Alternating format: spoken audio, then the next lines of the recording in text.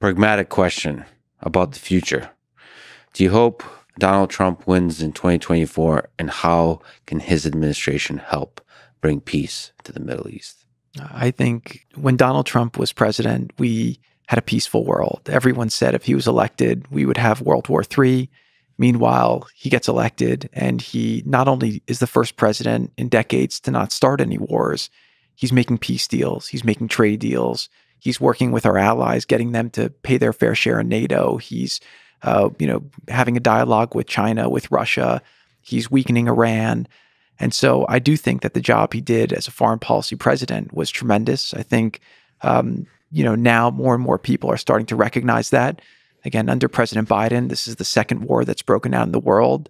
And when you have a weak American leadership, the world becomes a less safe place. And so my hope and prayers are that that President Trump is reelected and that he's able to then restore order and calm and peace and prosperity to the world. From a place of strength.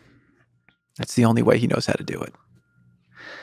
What gives you hope about the future of this region, of Israel and of the Middle East? The Middle East for 20 years was an area of conflict. They spent all their money on bullets and bombs. You have young leadership now in Saudi Arabia and UAE and Qatar, and there's a much more ambitious agenda now for the region to make it an economic superpower and hub of the world. Israel is one of the most burgeoning and exciting tech economies in the world. And if you think about it, it's almost like having Silicon Valley not connected to California. The thing that's held the region back for all these years has just been the conflict and the division and the lack of connectivity.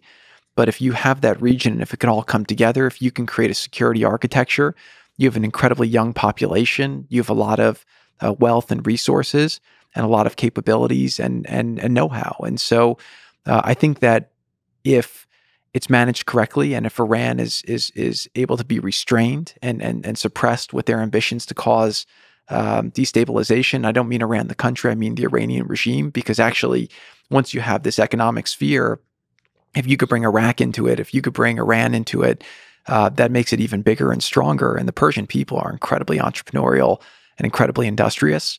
So I do think that the region has tremendous potential. It's just been held back by bad policy, bad leadership, bad objectives. And again, when President Trump left office in 2021, the Middle East was really on a very, very positive trajectory. And if the right things happen, it can continue to be so. So, I'm praying at this moment in time that we navigate the current crisis, that the important objectives are achieved of eliminating the terrorists and their threats, and then allowing the leaders who are focused on giving their citizens and their neighbors the opportunity to live a better life are able to work together and really dream and be ambitious and find ways to create a paradigm where humans can flourish.